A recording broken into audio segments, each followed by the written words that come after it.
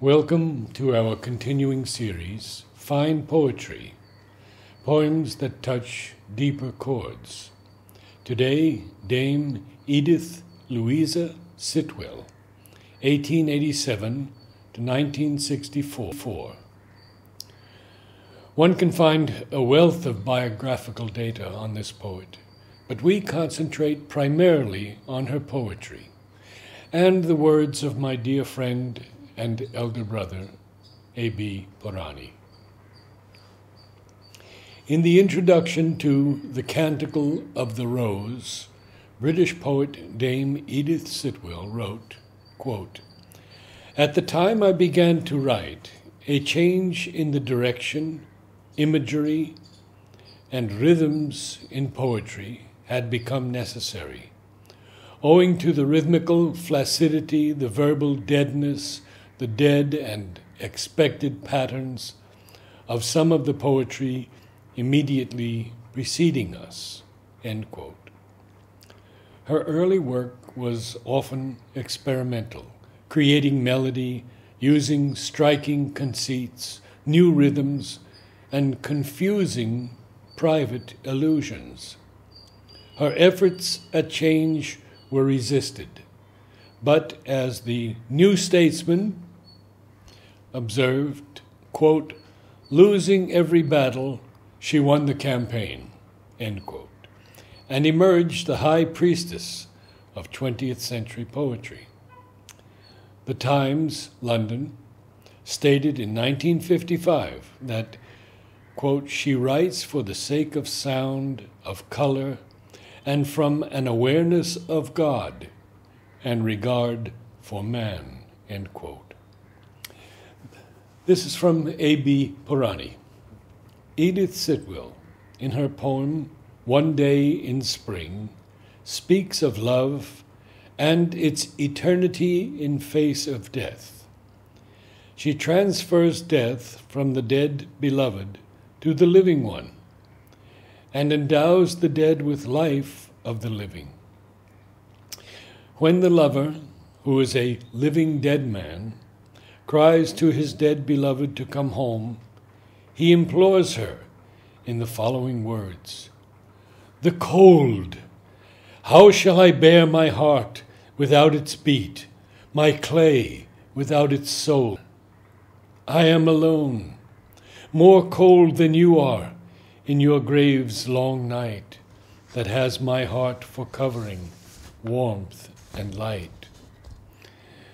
Purani continues, "Throughout the poem, there is a penetration into the occult worlds and an exchange between what is considered dead and the living, and yet love affirms its eternity in the following words. The waters love the moon, the sun the day, though all the lovers of the world grow old and fail and die. Yet how should you and I? For the world was only made that we should love. O heart, O eyes, O lips that will never grow cold." Purani continues, "The very fact of searching behind the phenomenon of death, and the acceptance of man's self as free from the bonds of the body, the possibility of the disembodied existence as a subject of poetry has become frequent, especially under the stress of the last World War. It has opened a new realm of experience altogether to the future generations. The same author, in A Song of the Cold, mourns the loss of warmth in the hearts of men, which has become a world's fever.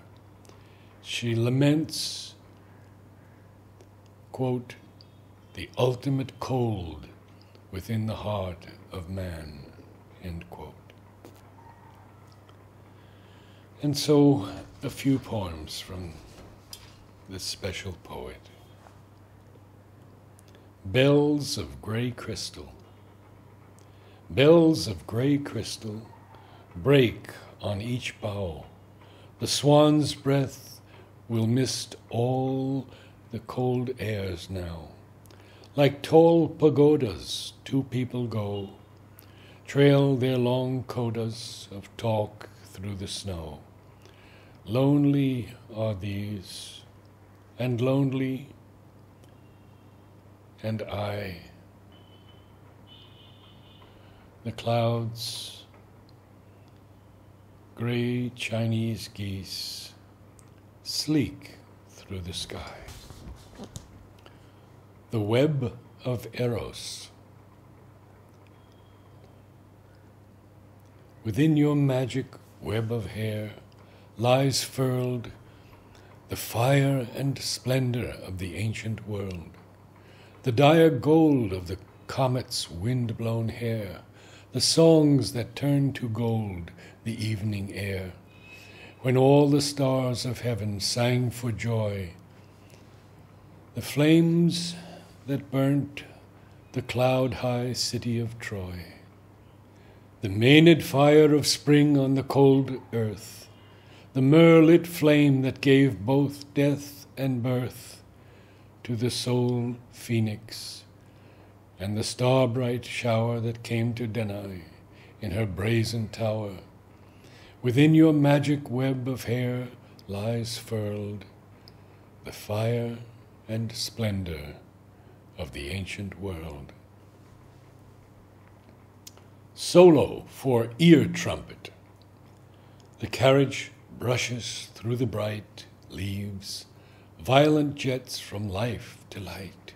Strong polished speed is plunging, heaves between the showers of bright hot leaves.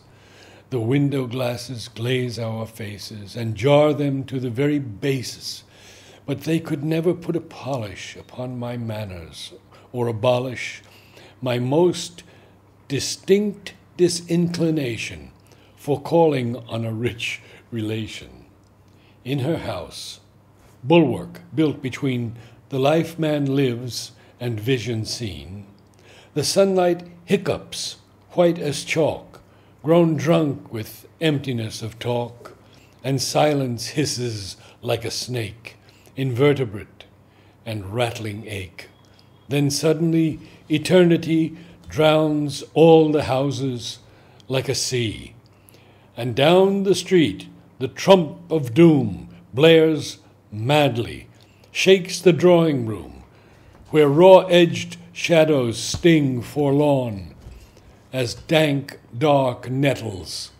Down the horn of her ear trumpet I convey the news that it is Judgment Day. Speak louder, I don't catch, my dear. I roared, it is the trump we hear. The what? The trump. I shall complain. The Boy Scouts practicing again. Answers. I kept my answers small and kept them near. Big questions bruised my mind, but still I let small answers be a bulwark to my fear. The huge abstractions I kept from the light. Small things I handled and caressed and loved. I let the stars assume the whole of night. But the big answers clamored to be moved into my life. Their great audacity shouted to be acknowledged and believed, even when all small answers build up to protection of my spirit. Still I hear big answers striving for their overthrow, and all the great conclusions coming near.